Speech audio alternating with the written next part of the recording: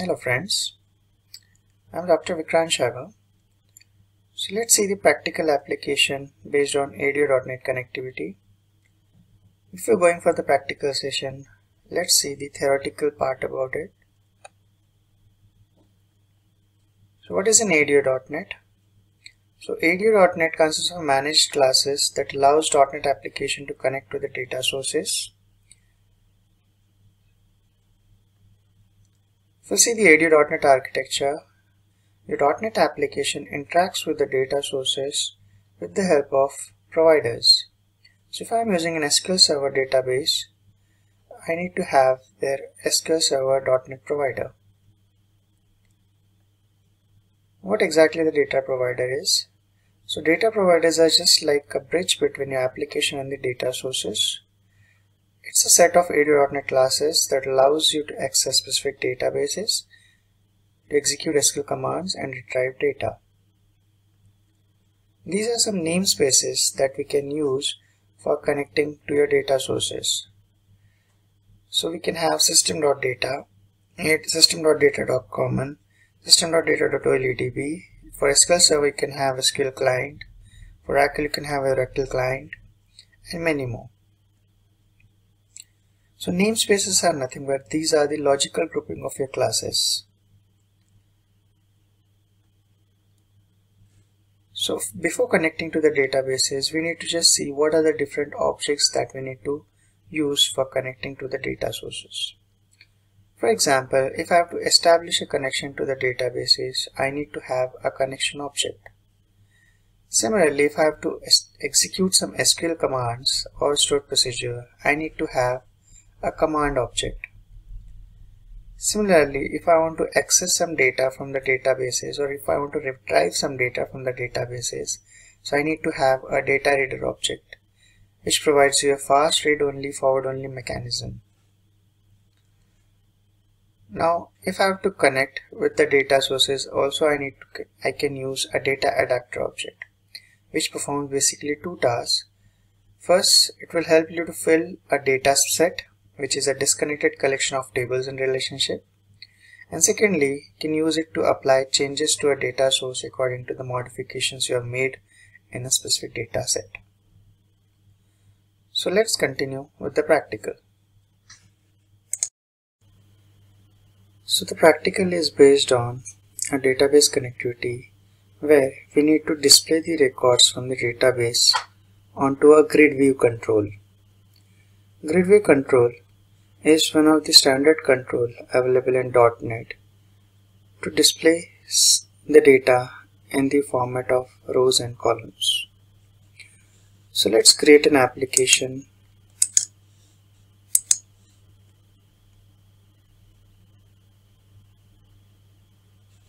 So we'll give this as a practical number 6.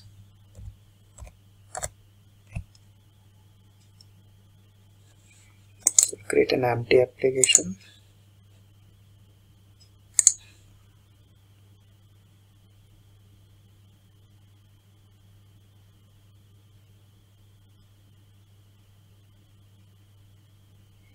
Now, before going for this particular application, let's create a table.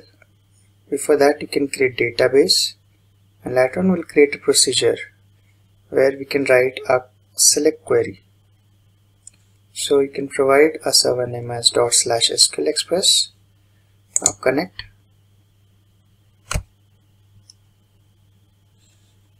Now here you can create a database. There are so many databases available here. If you just right click and create a new database.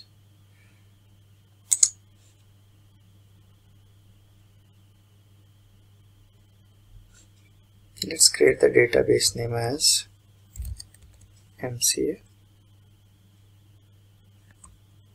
DB and click OK. So MC table is added. Now here you can create some table. For example, let's create a table for an employee. So we need to have employee ID. Data type, let's take as numeric. Name. and varchar. So let's take only two columns, set it as primary key, and save the table with the name employee. So here table have been created. Now let's add some record into these tables. Just click here, refresh. See, this table is available. Now add some record into it. So here I'm adding some record.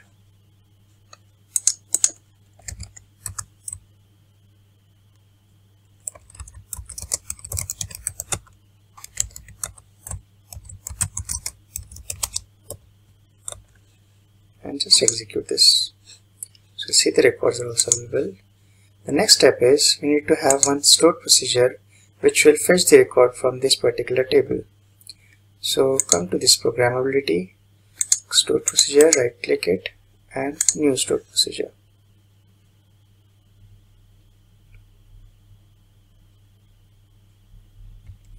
So remove this template and write the procedure, create procedure, let's say SP fetch employee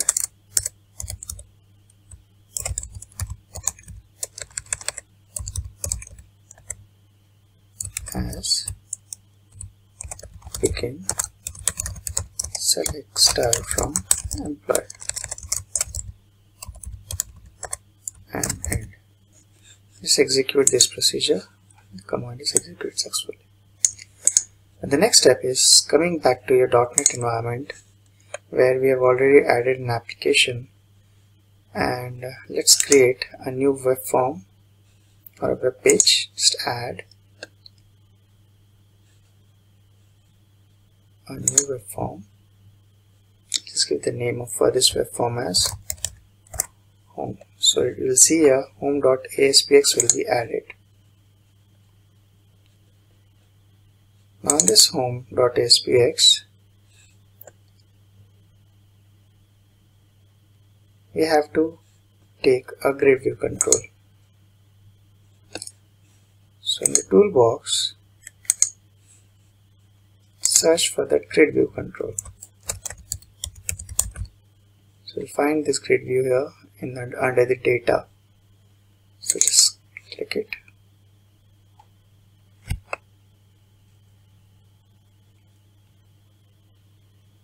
So GridView control has been added.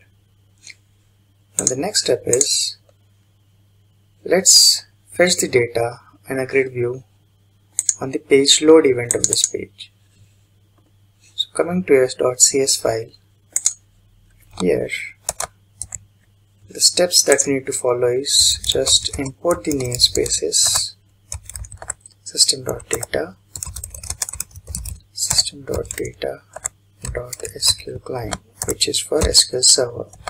So by using these two namespaces, we are going to extract some of the objects and connection classes that are required to fetch data from the databases. So this SQL client will consist of a connectivity, or you can say these are the namespaces which will consist of all the connection classes, command classes, and all the related classes that are available for SQL Server database connectivity. Now let's write a particular, just initially first declare all the objects. Let's say connection can be used for establishing the connection.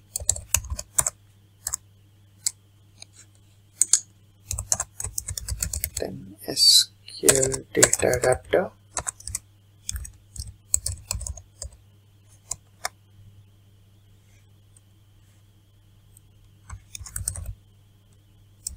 Data set, and we also require SQL command. So here initially we have declared all these objects: connection, data adapter, data set, and SQL command. Now the next step is we'll just create a function, public void get connection. Will be a common function which will initialize a connection object, new SQL connection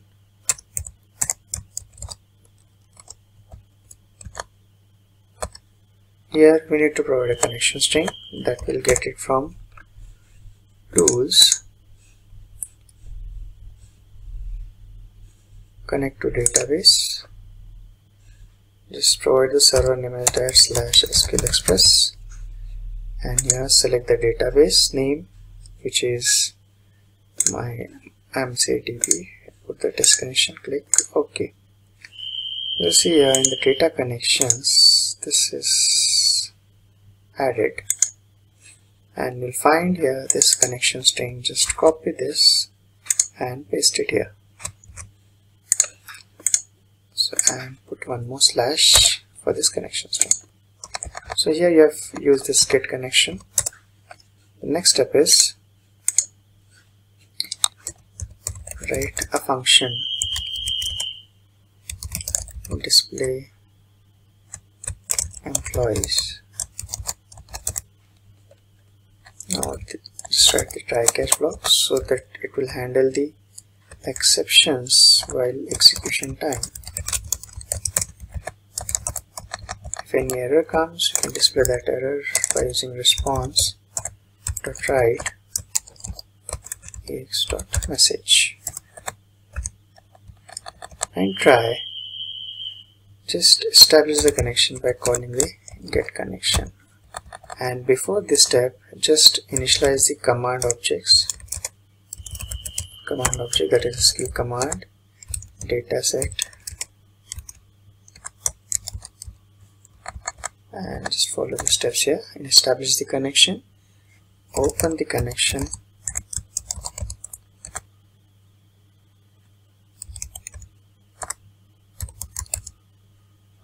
set the connection or assign the connection to the command object, then command type that we have to use for the stored procedure. So here we need to select stored procedure.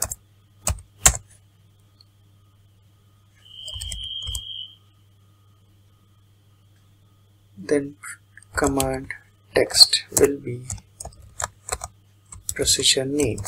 This is sp fetch procedure name. Let's see here, sp fetch employee. Can use this procedure name as it is. Next step is initialize data adapter, new SQL data adapter,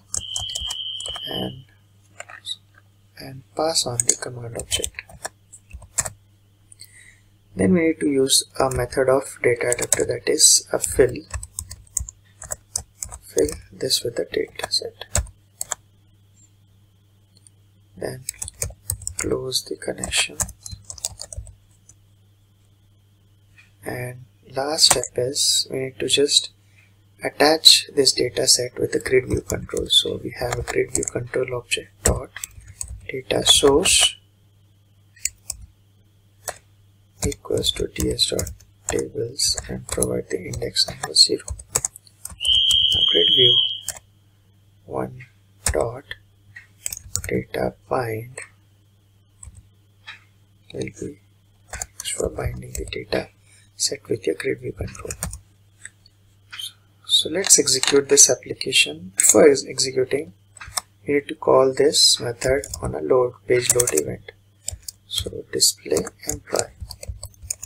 So I'm calling this method on a page load. Let's execute this page.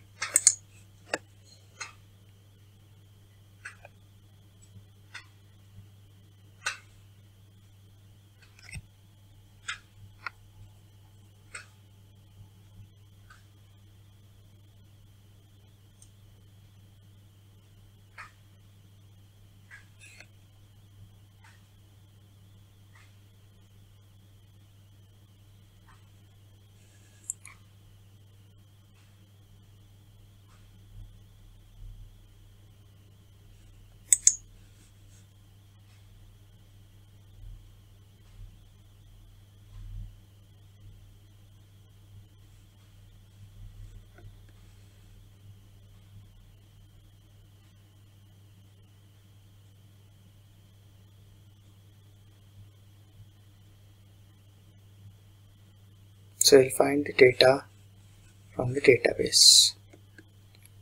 Thank you.